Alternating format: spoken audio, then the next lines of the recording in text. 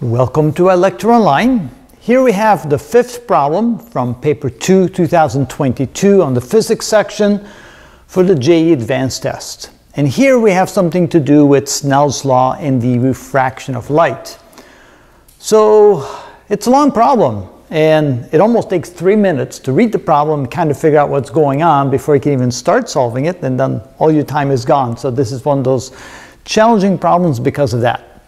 It says, consider a configuration of n identical units, each consisting of 3 layers. So here we have 3 layers, that's 1 unit, so I have n number of units like that. The first layer is a column of air of height 1/3 centimeters, and the second and third layers are of equal thickness of the square root of 3 minus 1 over 2 centimeters. And they have refractive indices, the square root of 3 over 2 for the second layer, and the square root of 3 for the third layer. I would have preferred if they used N2 and N3, so N1, N2, N3 for the 3 different layers, but they didn't do that. So we renumbered them as N0, N1, and N2 to try and help that out. A light source is placed on top of the first unit right here. A ray of light from O is incident on the second layer of the first unit at the angle of 60 degrees. So here's the incident angle of 60 degrees relative to the normal. For a specific value of n being the number of units of 3 layers each, the ray of light emerges from the bottom of the configuration at a distance of L equals 8 over the square root of 3 centimeters. So at some point, by going through all the various layers, it will emerge this far away, 8 over the square root of 3 centimeters from the starting point. And the question is, how many layers are there? Or I should say, how many units of layers are there? Each of 3 layers, of course. So the idea is to quickly think, and I'm looking for a red pen, I'm holding it right here, is to realize that the index of refraction of the second layer here, N1, is bigger than the index of refraction of air. So the column of air will bend towards the normal, like this. And then when it's incident on the third layer here, again, the index of refraction is greater than this, so it will bend again towards the normal, like this. And then when it emerges back into this layer, which is then air again, it'll have again the angle that it had over here, and then of course, relative to the vertical, this will be 60 degrees again. The whole process starts over. So what we need to do is we need to find these 3 distances. Distance 1, which is right here, from here to here. We need to find distance 2, which is this distance right here. And then we need to find distance 3, which is this distance here. Add them together and then see how many times or how many sets of layers do we need before we get this full distance over here. So that's the goal of what we're trying to do. So we need to find these 3 distances. Distance 1, distance 2, distance 3. So first we need a little bit of geometry. So we know what this layer thickness is. It's 1/3 of a centimeter. So based upon the angle, and this being 1/3, and of course this being D1, we can then say that the tangent of theta, the tangent of 60 degrees, is equal to the opposite side. The opposite side would be D1 divided by the adjacent side, which is 1/3, like this. And then we could solve that for D1. We can then say that D1 is equal to, let's see, that's 3. That would be the tangent of 60 degrees divided by 3. The tangent of 60 degrees is square root of 3. So we end up with the square root of 3 over 3 for D1. Let's see here, the tangent, let me do that real quick. The tangent, just to make sure, the tangent of 60 degrees is equal to the sine of 60 divided by the cosine of 60, which is square root of 3 over 2 divided by 1/2, and sure enough, square root of 3, just to make sure. So we know now what D1 is, the square root of 3 over 3. So now we need to do the same for D2 and D3, but before we do that, we need to find the angle of refraction right here. So let's call that theta 1. And so now we use Snell's law. We can say that N0 times the sine of 60 degrees is equal to N1 times the sine of theta 1. That would be the incident angle right there, which of course then would be the angle on the other side right here. There's also theta sub 1. So we need to know that angle. So that means that sine of theta 1 is equal to n0 over n1 times the sine of 60 degrees. n0, that's the index of refraction of error, which is 1. n1, that's equal to the square root of 3 over 2. And the sine of 60 is the square root of 3 over 2.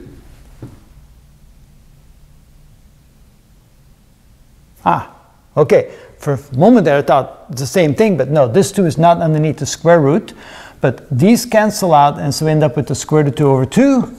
And therefore, the sine of theta being the square root of 2 over 2, that means theta sub 1 must be 45 degrees. Theta sub 1 equals 45 degrees. All right, so now that we have this angle right here, now we can do the same thing for D2. So now we can say that the tangent of 45 degrees is equal to the opposite side over the adjacent side. So the opposite side here would be D2, and the adjacent side would be the thickness, and the thickness is right here. It gives the thickness right here. So the tangent of 45 degrees is, I'll just write opposite side over adjacent side, and the opposite side is D2, and the adjacent side is the thickness of the layer, the second layer, which is square root of 3 minus 1 over 2. Square root of 3 minus 1 over 2, which is equal to 2 times d2 divided by the square root of 3 minus 1. The tangent of 45 degrees, that's equal to 1. So therefore, we know that d2 is therefore equal to the square root of 3 minus 1 over 2. And so now we have d2. So we have d1 here, and we have d2 over here. Now we need to do the same thing again for d3. So d3 now, we need to find this angle, which is theta sub 2. And again, we use Snell's law.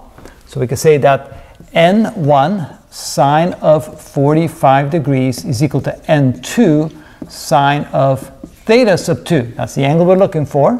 So we know that the sine of theta sub 2 is equal to n1 over n2 times the sine of 45 degrees. Okay, n1 is the square root of 3 over 2. They're both underneath the radical. And 2 is the square root of 3. The sine of 45 degrees, square root of 2 over 2. Now, this will cancel with this. The square root of 2 over the square root of 2, that will cancel. So we end up at 1 over the square root of 2. Which is equal to, no, these cancel out, it's 1 over 2. There we go. This is 1 over 2. This survives. These two cancel out, those two cancel out, it's 1/2. So if the sine of theta is equal to 1/2, well, that means that theta sub 2 must equal to 30 degrees. There we go. So now we have the second angle. So that's this angle right over here. So now we can determine D3. So we use the tangent again. So the tangent of 30 degrees is equal to the opposite over the adjacent. The opposite would be D3, and the adjacent would be the thickness of that layer. And notice they were both the same thickness, layer 2 and layer 3. So that would be, again, the square root of 3. It's what's right here, the square root. Where am I? Where am I? That's kind of interesting. That ended up, because we had the tangent of, wait a minute. The tangent of 45 degrees is 1. So this is over there. Yep, that's correct. So I was just kind of taken aback, realizing that the D2 ends up being, of course, the thickness of that, because the angle is 45 degrees. That makes sense. So for a moment there, I thought I might have done something wrong, but that is correct. So now we have this angle. And so the adjacent side is the thickness, which is the square root of 3 minus 1 divided by 2. And so therefore, D3 is equal to the tangent 2 times, let's see, because this is equal to 2 times D3 divided by the square root of 3 minus 1. Better to write it like that. So I have the tangent of 30 degrees multiplied times the square root of 3 minus 1, all divided by 2. Now, the tangent of 30 degrees, let me write that over here. So the tangent of 30 degrees is equal to the sine of 30 divided by the cosine of 30, which is 1/2 divided by the square root of 3 over 2. So that's equal to 1 over the square root of 3. All right, so that goes here. So this is equal to the square root of 3 minus 1 over the square root of 3 times 2, or better yet, we'll just write as 2 times the square root of 3. All right, so that is equal to D3. So let's go D3. And now we have the three distances. We have D1, we have D2, and we have D3. Now we have to add those. Now, I'm running out of board space. I'm going to make some room here so we can add those three and see what that amounts to. So the thickness of 1 unit. So for 1 unit, comprised of the 3 layers, distance is equal to D1 plus D2 plus D3. And D1, did I erase D1? I think I erased D1. What was D1 again? Let's see if I have some notes in here. I can figure out what D1 is. D1, where did I go? Square root of 3 minus 1 over 2, square root of 3 over 3, if I remember right. Okay, so that would be equal to the square root of 3 over 3 for D1. D2 is plus the square root of 3 minus 1 over 2. And D3 would be plus the square root of 3 minus 1 over 2 times the square root of 3. So first we need the common denominator, which looks like it's 6 times the square root of 3. So then this would be 2 times the square root of 3 times the square root of 3 over, the common denominator would be 6 times the square root of 3, plus, here we would have 3 times the square root of 3, so that would be 3 times 3 minus 3 times the square root of 3.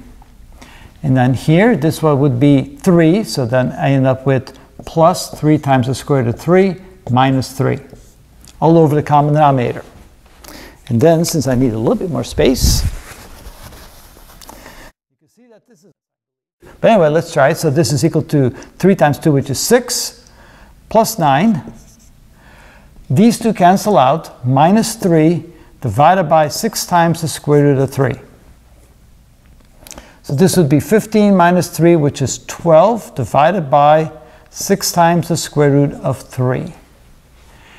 And we see that the length is 8 over the square root of 3. So essentially this is 2 divided by the square root of 3. And therefore we conclude that n units of each of 3 layers times 2 over the square root of 3, because this is the thickness of just 1 unit, so we multiply times n units, and that should equal the total distance traveled, which is 8 over the square root of 3.